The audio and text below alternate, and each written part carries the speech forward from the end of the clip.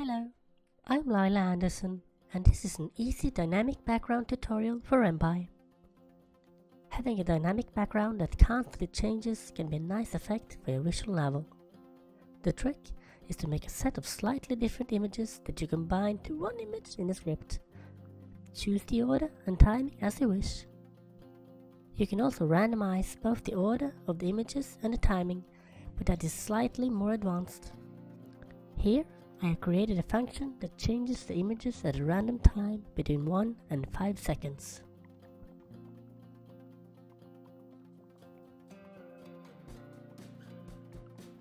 A link to the code and images included are found in the video description. Also, please follow me on my Patreon for more tutorials and minigames. Bye for now!